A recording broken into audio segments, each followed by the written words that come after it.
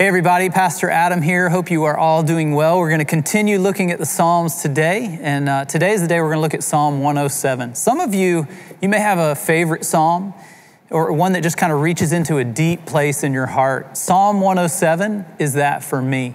I have a special relationship with this psalm. Many of you may know that before I came to Seacoast, I was on staff with a ministry called Young Life. Young Life's an outreach ministry to teenagers, and I loved this ministry because it was the ministry God used to reach me at age 16. One thing that always took place at Young Life camps was something they called a say-so, and it was based on a verse in this psalm. Psalm 107 verse 2 says, "Let the redeemed of the Lord tell their story." Another version says it like this, "Let the redeemed of the Lord say so." It was an opportunity for kids who had given their lives to God to stand up and say that they were now a new creation and this was going to be a new beginning. It was exciting to see so many kids who I had pursued and prayed for surrender their lives to Jesus and now have the opportunity to stand up and say so. All of Psalm 107 reads with this tone of victory in it.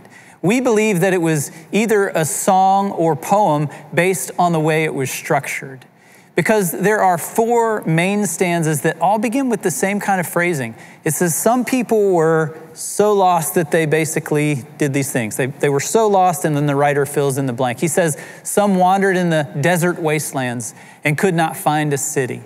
He says, some sat in darkness, utter darkness, because they were prisoners. He says, some became fools through their rebellious ways and they suffered for their choices. And he says, some went out on ships to be merchants and find wealth. Four groups of people, each of them turning to different things to find fulfillment, and each of them experiencing the same kind of emptiness as a result.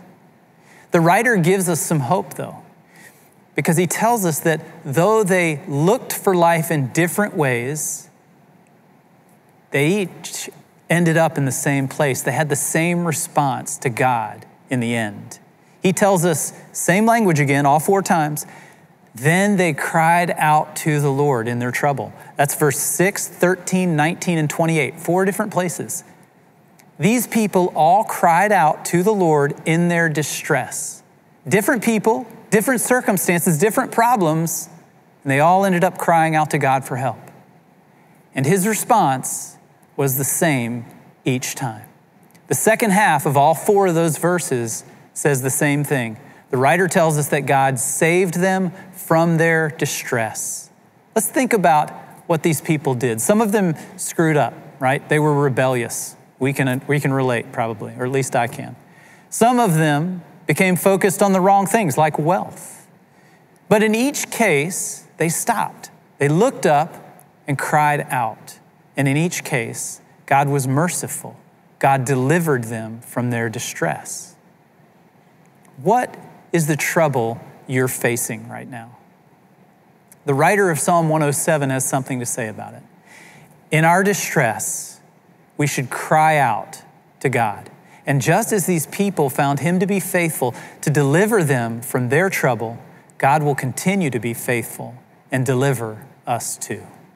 Then we, like these people at the beginning of the psalm, can stand up as the redeemed of the Lord and say so and tell our story. Let me pray for you.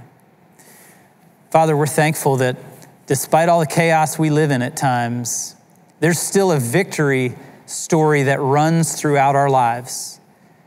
All we have to do is look up and cry out. You have proven that you're faithful again and again. And so we trust, God, that as we cry out to you, you will respond and deliver us from all our trouble. In Jesus' name, amen.